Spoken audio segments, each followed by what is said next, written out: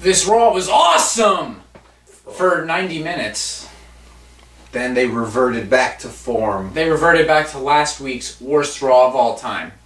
So this Raw was half awesome, half the worst Raw of all time. Maggle.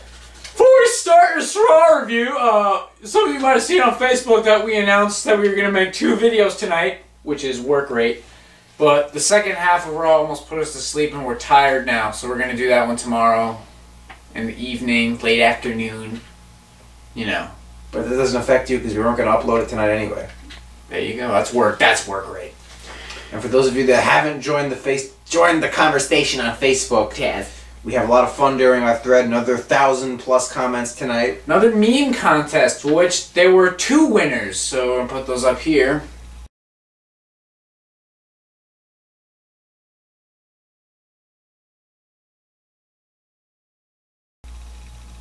Alright, and now without further ado, let's start Raw review. The show started off with the Authority. Okay. But they must have seen our videos because we were saying how we don't even know who's in the Authority. They brought the entire stable out this time. So there, now we know who's in the stable. It's very clear now. Triple H was whoring out the network so much. $9.95 the game. How do you not know what the price is? Oh no. They've always said it. 80 million. It became a thing in the. It's $9.99. I guess they gotta say it more. He was saying, really. He said it so much that he would build up to. He's like, You can watch it on the network, which is. and then the crowd would fill in $9.99 a month. Only Triple H can get the crowd doing that. I approved of this network whoring. It was really funny. But then the show progressed. And the duty of network whoring got passed on to the 3 Stooges. Al Heimer, Maggle Goal, and Uncle Paul. And it wasn't funny anymore. Oh man! So Stephanie McMahon was there. Her tits were still covered. You'll never see Stephanie McMahon's tits again. They were rotting and sagging. She'll make sure you never see them. If there was a definition for bolted on tits, they're Stephanie's. Triple H just talking about how great Summerfest is going to be. And so much network whoring was happening. And it was announced that there's going to be a Beat the Clock challenge and the Eclectic Calamity episode 88 will air tonight. And then Roman Reigns showed up and he said, Randy Orton, I'm going to punch you. And then Randy Orton said, no, I'm going to punch you. And then Triple H said, no, you're not going to punch him. Kane's going to punch him in a last man standing match up next. And that match happened. And this match was awesome. It was very good. It was an awesome match. Great match for a Raw. I'd be satisfied if this was like a mid-card match at a pay-per-view, actually. It was pretty darn good. There's some guy on Wrestling Forum with his signature was, yes, I'm a brony, no, it's not a big deal, was talking about how bad this match was. Like, we give a shit about your opinion, pony fag. Yeah, you deserve every amount of bullying that you get. No, we don't condone bullying. We don't condone bullying at all, or wife beating for that matter. Or shaming gay people, women, or, you know, people who look like goats. That being said, when you frickin' make it known that you are a male and you watch My Little Pony, your opinion on professional wrestling goes out the window. Yes, it does. This match had a kendo stick moment in it that actually looked kind of cool. I don't know. They didn't drag it on for 25 minutes and insisted that... Oh, look out, Kane! Oh, look out! Reigns motioned for the Superman punch and the crowd exploded. Oh, look out, Reigns! Because he's the most over wrestler of all time. There was blood in this match. There were weapon shots. It was cool. Oh, look out! Oh! Roman Reigns got chokeslammed through a table. Oh, look out! But he made it up for the 9 count. And Reigns! And then he did something cool somewhere. The spear. The end. Well, yeah, that was... Yeah. He DDT'd him onto a chair. That was what it was. And then he speared him. And he won the last man standing match. no moveset. And it was cool. I enjoyed this match. Hardcore action! We fight on Monday nights, Maggle! Yeah. Oh, look out! Blood and weapons on Monday night. Look out! I enjoyed this match thoroughly. Roman Reigns is so far beyond over, it's not even funny. He went in the corner and just like motioned for the Superman punch and the crowd exploded like you wouldn't imagine. Oh, look out! Can Michael Cole say anything else? He can say, "That's a Curry to the back of the head! Oh, you gotta be kidding me!" That's the only move. Reigns, look out! Oh, look out! So, they show a pre-shot little promo off of Lesnar. He's talking about how he loves to punch people. And then they cut to Cena and he's like, I don't want to talk about my accomplishments in nation. I always look ahead to all the pussy I'm going to get. He said that. I was shocked. And then Lesnar, this little video package of them talking went on for like 20 minutes, but it was very entertaining, and it ended with Lesnar saying, the greatest line of all time. I'm going to leave him in a pile of blood, urine, and vomit. Oh man, blood, urine, and vomit for $9.99 a month. That's not PG, Taz! No doubt about it, Cole. $9.99 a month for blood, urine, and vomit. Hashtag blood, urine, and vomit. Massive deltoids and traps of Lesnar tearing Cena apart. It's gonna be a rocket buster at SummerSlam. I get how there can be blood. I get how there can be vomit. Why is he gonna make Cena pee? I love it when Brock Lesnar talks. It's just cute. It's charming. It's like he's trying. It's adorable. Okay, so we get more network whoring after that, and it's not funny anymore. It's already ruined. You should buy the network. Jerry Lawler like begs you to buy it. Please, it's a great value. Buy the network, please. So, JR's theme hits, and Sandow came out dressed as a football What player. a cock tease. I thought Jim Ross was coming back. No one even pretended to care until Mark Henry came out and squashed him in 2 seconds. Yeah, okay. Mark Henry's back, cool. You're not going to do anything with him though, are you? Yeah, I didn't think so. Okay. So we're backstage with the Fisted Asshole Army, and they're whoring out WWE's newest movie. That's every reason why you shouldn't buy the new movie. If this enticed you in any way to buy the movie, you should kill yourself. I'm just kidding. Rosebuds. It's announced that next Monday is Hogan's birthday, so they're going to do a birthday special with all sorts of guests.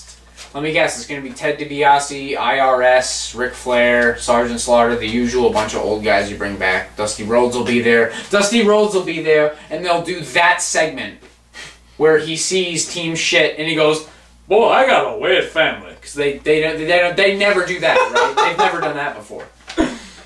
So then Dean Ambrose showed up. He was on TV. Wow! What a novel idea. Put the best guy on the roster on TV. Wow. He's fighting Del Rio in a beat the clock challenge. Probably out. Ambrose. If Ambrose gets a better time in his match than Rollins does in his match, he gets to choose the stipulation for their match at Summerfest. The Summerfest pay-per-view, John. This match was awesome. It was. Thoroughly enjoyed this match. Oh yeah, Ambrose, stop! No, they didn't do that though. They were talking about why you should buy the network for $9.99 a month. Call a fucking match, asshole. Yeah. This was a good match though. A lot of cool spots. Yeah, Ambrose did a tornado DDT off the top rope that was cooler than Daniel Bryan's entire career. And then Del Rio did this move off the top. I can't talk tonight. Top rope. I don't even know what to call it. I asked people in the Facebook thread, what the fuck is this move? Do you know what it is? I don't know what it is. And someone told me to call it the burrito. So, Del Rio did the burrito to Dean Ambrose. It was fucking awesome. But Del Rio won with dirty deeds, John. Ambrose won. What did I say? Del Rio. Okay. Ambrose won with dirty deeds in 15 minutes and 42 seconds. This match was really good. I really liked it. I really like this match. And the difference between this and a TNA match is this match was 15 minutes and 42 seconds, whereas TNA matches average about to be 3 minutes and 50 seconds usually. And the reason we're bringing up TNA is because we have a feud going on right now with Shawn Polston. It's not really a feud. It's not. We won. He's buried. We did the John Cena treatment on him. We just completely buried him.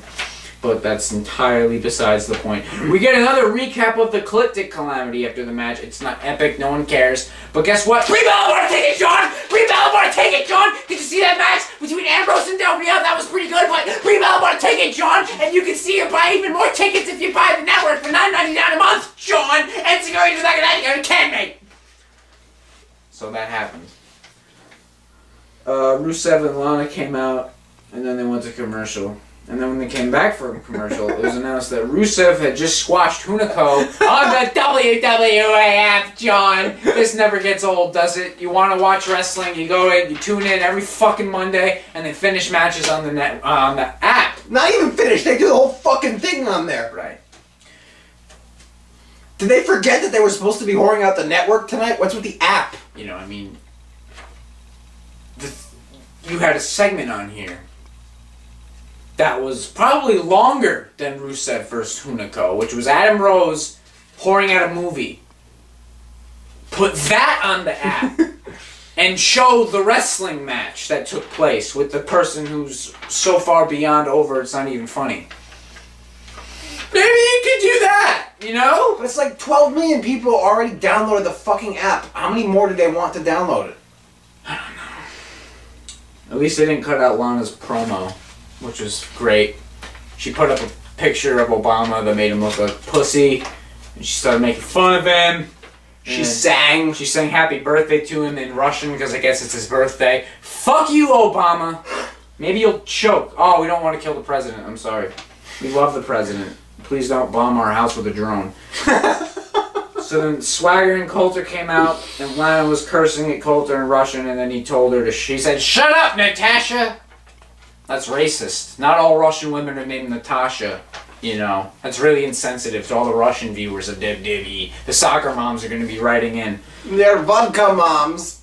He cut an awesome promo talking about America, the little guy, the military, all that good shit, huge reactions and whatnot. And then Rusev beat up Swagger with the flag. Good segment. I give it a... But what's a flag match? They're going to do it at SummerSlam. What is a flag match? I don't know. Can they, like, explain that? They won't explain that. What's a flag match? Do you just beat each other with flags? Hardcore action, Maggle! Now I give this segment a B+ out of 10. That doesn't make any sense, but let's go with it. I would have gotten an A+ out of 10, because that makes even less sense, but they didn't show the match. They had to show it on the app. Which no one will ever download. You're not enticing people to want to download the app. You're just enticing them to want to jump through the screen and choke your announcers to death. I don't know why it's their fault, but they're so terrible at everything they do. Like, when Michael Cole is there, I'm just hoping that he just gets cancer and dies on the screen before he can say anything, because I can't stand his fucking voice. What's going on, Sean? Oh, look out, Swagger, look out!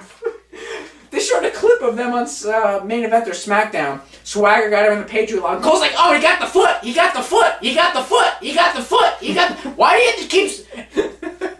Can you just get cancer, please? No, he rise above cancer. You rise above it. He bought a cancer towel, Nation. I sewn it myself with the tears of dying orphans, Nation. And some of Chastity Lynn's pubic hair. Yeah, so we get more network whoring after the match. Like, you... During matches... If no one bought it by now, they're not going to buy the network ever. Really? I mean, I get that you're in dire straits. I get it. I understand. I feel sorry for you. But you're making people not want the network. You know how you put up the little... When something's trending? Just put up a little thing that says buy the network. Don't have these fucking intolerable chodes tell you to buy it. Okay?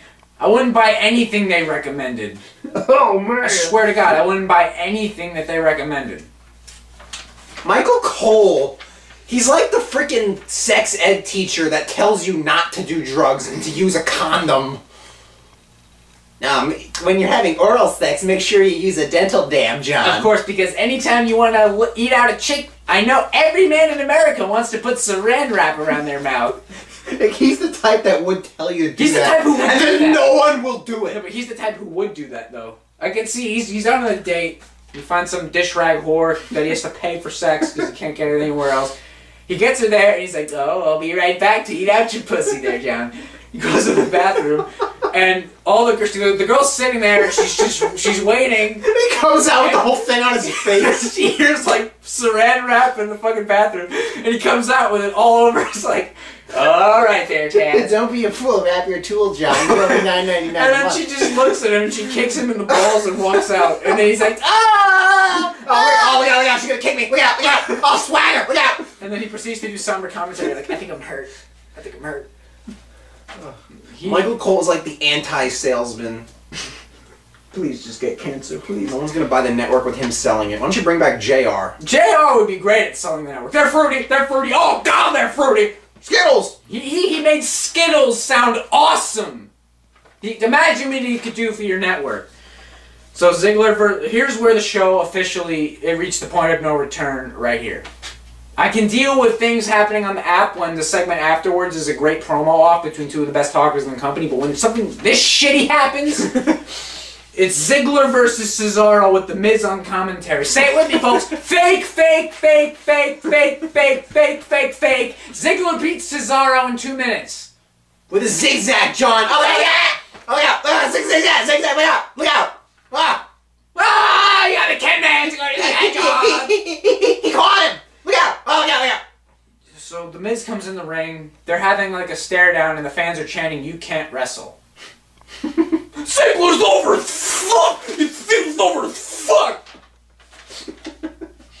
Their match on that Raw was fucking awesome. The Miz is putting on great matches. He should be in the title picture. Fuck that jobber Reigns.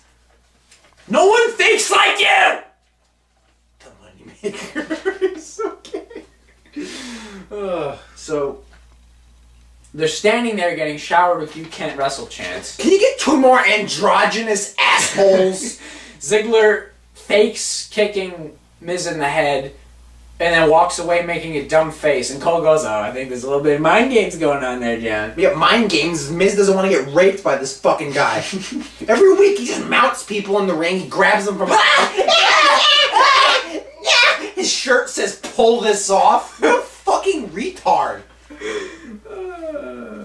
So we get a Paige interview. Her face is on the screen, which means that the show just got better. And she's talking about how she likes AJ and hopes she gets better. And she's mad at Purdy. And that was that. It's announced that Team Shit will be on next. So Bizarre. Put a screen up that says, "Change the channel at this time because no one gives a fuck about these two jobbers who can't get a reaction no matter how hard they try." I know that would have been a lot of text to put on the screen, but it's less misleading than trying to convince us that a match is going to happen because, you know, match kind of implies that there will be some kind of fan reaction. So it's Ryback versus Team Shit again. Why? Ryback's hilarious. Ryback is hilarious, but Team Shit wins in 2 seconds. Homoerotic, bizarre. Stardust is like doing cartwheels and shit and crawling around like a They freaking... once again did the classic Cody Rhodes hot tag where he gets tagged in a start high level slapping situation people. and the fans do nothing. They do absolutely nothing whatsoever. Bizarre, the cosmic key. Bizarre, the cosmic key. Oh, God, cosmic. What are they searching for? Oh yeah, look at the cosmic key, John. They're searching for a cosmic key. I guess what do you that's think what it is? I have no idea. It's probably Ziggler's dick. Yeah. Or what are those fleshlights for men, like the gay ones that are just like of an anus? What are they called? Like flesh jacks? It's probably like a John Cena modeled flesh jack that they're looking for. Yeah. Yeah, I give that to children. That's what John Cena does. That when he goes to make a wish, everyone who he grants a wish for gets a complimentary Cena flesh jack. Here's a mold into my anus-nation. Stick your tongue, stick your finger, stick your little boy penis in there, nation. I love the children. Seem to love the children a little too much. We're getting into Uncle Paul territory with this shit now. Hey little boy, you wanna kiss the magic onions there? They're full of candy. Sure. Okay, so the Authority are in the back, and then Kane walks over to them, and he takes his mask off and walks away. Now he's not the demon Kane, now he's corporate Kane And again. JBL starts screaming, "Oh, did you see that? Kane took his mask off, Michael! What's going on, Michael? Oh yeah, he took his mask off. What's going on, Michael?" Yeah. We've seen this already. How many times has Kane been repackaged with the mask? 88, I can think of, offhand. Why is JBL trying to sell this as like the greatest moment ever? Why? Can you imagine if these fucking retards were baseball announcers and like people are hitting grand slams and they're just not saying anything? Oh wow, look at that. But then someone will get like a bloop single. Oh my god, he got a bloop single, John! So Jericho versus Luke Harper. Nobody cares about this anymore. If Jericho wins, Harper and Rowan will be banned from ringside. Why does Jericho need them banned from ringside when he won clean last time they fought with them at ringside? Why does he need this great advantage? What kind of advantage is that? It's like the two jobbers who can't beat anybody won't be at This is such a dead feud. This is such a dead character. It's very sad because they're all great in the ring, all three of them. And like in the middle of the match, the freaking sheep pops on the screen. And once again, the announcers were shocked. They, oh, what's happening? What's going on, John? I can't see anything. And then when the lights come on and Wyatt's outside the ring, Cole goes, oh, it's Wyatt. He's like a freaking like the crocodile hunter stalking some kind of animal. Oh, Crocky, it's Wyatt. The lights came on and he was there, and they waited like 10 seconds, and then he was just like, Bray Wyatt. It's like, yeah, we see him, you fucking doofus. It's like, really? It's Bray Wyatt? I think Bray Wyatt's gonna buy the network, John. Oh, you hear it's only $9.90 a month. $9.99 a month, Michael.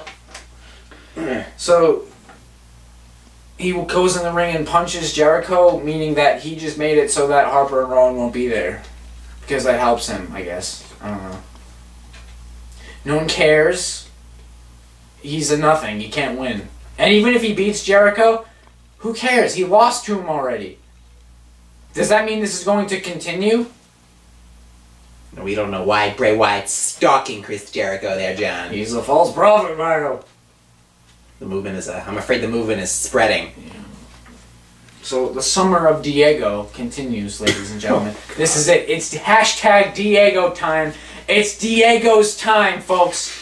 He's gonna win every fucking match he's gonna be in for the rest of his career. He's gonna win the Rumble. He's gonna fucking do something epic at every pay-per-view. And then finally it's gonna come. WrestleMania 31. He's gonna beat Eeyore for the title. Mark my words. Summer of Diego. He comes out with the postmenopausal cunt and Summer, whatever her name is. And Fandango came out with a bald, half-naked Hornswoggle. That was so fucking weird. Why is this still happening? I can't even scream about it anymore because I've accepted that this is gonna happen. We're gonna get Raw 2000 and they're still gonna be doing this. It's still happening. No one has ever been interested. But there's no end in sight. It's like Chavo fighting Hornswoggle. It's not ending. It's still happening. Diego wins. Is anyone shocked? Hornswoggle decides instead of dancing with Fandango, he should dance with the postmenopausal cunt and the other midget and Diego because he knows Diego's the next big thing. This is still happening, folks. It's either the summer of Diego is a real thing, or they think this is entertaining. They think that we want to see this. Oh, you go back and watch WWE every week? There were 3 amazing segments in a row tonight. You know, that's why we come back. We don't come back for this. We can barely tolerate it because we know there's good shit happening on Raw. Alright, yeah, motherfucker. So, backstage with Orton and Renee, Orton shows a video package of him punching Roman Reigns, even though they were in the locker room, so I don't know how he or Renee saw the video package he wanted to show. He's like, Renee, I have a video I want to show. And then they came on, but I don't know how they saw it. And then he says he's going to punch Roman Reigns at Summerfest. At the Summerfest pay-per-view, John. Only on the WWE Network, man. Did you know that the WWE Network's only $9.99 a month, Michael? Oh man, that's a great deal. That's less than I spend on that. So, Bo Dallas versus R-Truth. Bo Dallas won.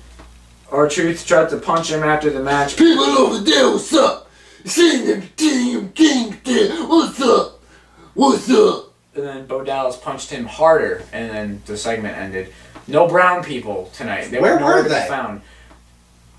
We'll let you know why we're here. Well, you know what? When we want you to know. They were in Texas. They're black. Texans, maybe they don't like black people. Maybe. Is that a thing? Anyone from Texas out there, how do you feel about African Americans? So, this hasn't happened in quite a while, ladies and gentlemen. There was 20 minutes of nothing that followed. And I wrote down segment by segment what it was. Commercial! More network whoring. A pointless, stupid Wyatt promo that no one gave a shit about because everyone stopped caring about him since he got buried. More network whoring after the promo. They show the same 20-minute Lesnar-Cena video again. Literally the same thing. Blood, urine, and vomit. Okay. You showed that already. I'm here every night. Lesnar's not. But where am I tonight? I'm here every week. I never late. I never hibernate. Never take a break. Never brush your mouth for Colgate-cination. Maybe he was granting wishes and handing out flesh jacks. So, Rollins versus RVD in the beat the clock thing, but it's announced that RVD will not be his opponent. Instead, it will be Heath Slater. Slater Gator! In a true Shannon Moore moment. You know what we're talking about with that? Shannon Leave Moore. a comment if you know what we mean by Shannon Moore. Shannon Moore! So, Ambrose shows up. He rips up Rollins' Money in the Bank contract, and I thought, wouldn't it be great for Ambrose's character if he went in the ring, beat the shit out of Heath Slater so Rollins loses and then left? That would be awesome. That would have been awesome, but no, instead, G-rated Alicia Fox antics have to take place where he pours popcorn all over the briefcase and stuffs JBL's hat into it. And off the distraction, because somehow that's horribly distracting, fucking Heath Slater rolls up Rollins and wins. Of all the people to turn a feud into G-rated drivel, Rollins versus Ambrose? Gotta turn this into a Simba-esque G-rated garbage fuck? Why? So, we get more network whoring after that. We get even more network whoring after that. Please buy the network! Okay, this hurts to talk about. This hurts. Because in the main event, for the second week in a row, Stephanie McMahon and Brie Bella talk. Stephanie McMahon was dressed like a slutty Dixie Carter tonight. But her tits are still covered up. Right. She will never see them again. Fucking... There was like a vein popping out, like... What the fuck? No, but this... Who are they trying to entertain with this? The WWE Universe. I know Smarks probably love it because they fantasize about fucking Daniel Bryan, and lo and behold, his wifey is in the ring with her Jorgen von strangled jaw. Brie Bella, the toughest belly in the universe! I can't even scream because I'm exhausted from having to sit through this, but it's not entertaining. It's really not. It's not fun to watch. It's a struggle to sit through, ladies and gentlemen. Can you put this shit in like the middle of the show and save Ambrose versus Del Rio, which was like a great match for the main event? Have Rusev and Swagger be the main event? Have the fucking last man standing match be the main event? No, let's have this be the main event, because I get that you can't do Lesnar and Cena because they're not there. But of all the things to pick to replace it in the main event, Brie Bella and Stephanie McMahon, the two shittiest actors in the company. I quit! Yeah, she had a new line today. She said, you're a piece of trash! Whatever. They signed the contract. Stephanie hits Nikki Bella in the head with the contract while Triple H pushes the desk into the corner and starts raping Brie Bella in the corner. She slaps Triple H in his giant nose. And Stephanie pedigrees her and says, I'm going to win at Summerfest. And that was a really good 90-minute stretch where I thought maybe this Raw will be awesome the whole way through. But it wasn't. It turned into a giant festering pile of steaming goat shit akin to last week's Raw, which was the worst Raw of all time. I have exhausted my screaming efforts, ladies and gentlemen.